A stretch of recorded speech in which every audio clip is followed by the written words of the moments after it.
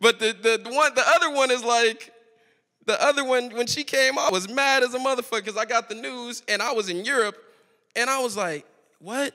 I gave you money.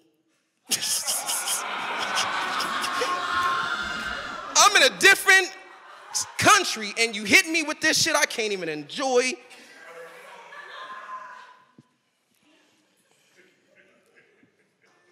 Where was the miscommunication? When I came back to the States, niggas was congratulating me and shit. Because, you know, Instagram tells all your fucking business. And niggas was walking up to me, and I was getting mad, because I'm like, man, what the fuck?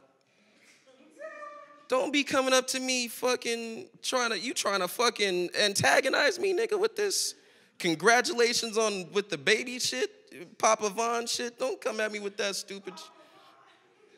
You trying to disrespect me with this congratulations shit, bro? What the fuck is?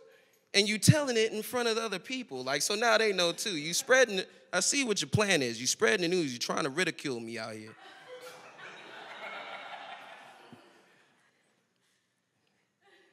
I was mad though. I was like, man, how the fuck you know anyway, man? Social media, man. You tell somebody not to tag you and they do it anyway. I'm like, damn, man, can't a nigga just take care of his secret kids in peace, man?